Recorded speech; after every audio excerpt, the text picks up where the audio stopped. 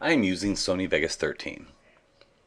What I'd like to do is take this small portion of the video.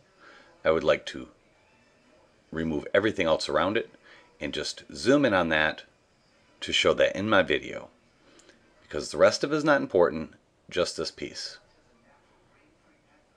Go ahead and click on your Event Pan Crop button. Let's open that up a little bit and zoom in. Down toward the bottom, there is a mask button. Let's move the mask pen to the middle. Doesn't really matter, it's just easier to work with. We're going to zoom in a little bit more. This is the Anchor Creation tool. Let's click on that. Let's click on a rectangle or square mask creation tool.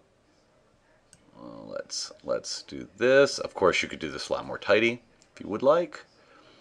Now, if you see on your preview window, that's the only thing showing. But it is very small. We're now going to click on our position marker and we're going to zoom in to that particular part we would like to work with. Let's say we have it about yay big, and that's what we're looking for. So that's pretty much how you do it. Here's our mask that we created. In the position tab, we zoomed in so it's the main center focus, nothing else around it. Now, why don't we add another video track? We'll drag this below our main timeline. Let's go to media generators. Let's pick a solid color, red, sure.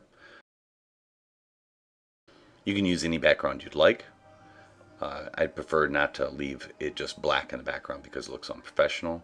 But we can pick any color we would like behind it, or use a video track.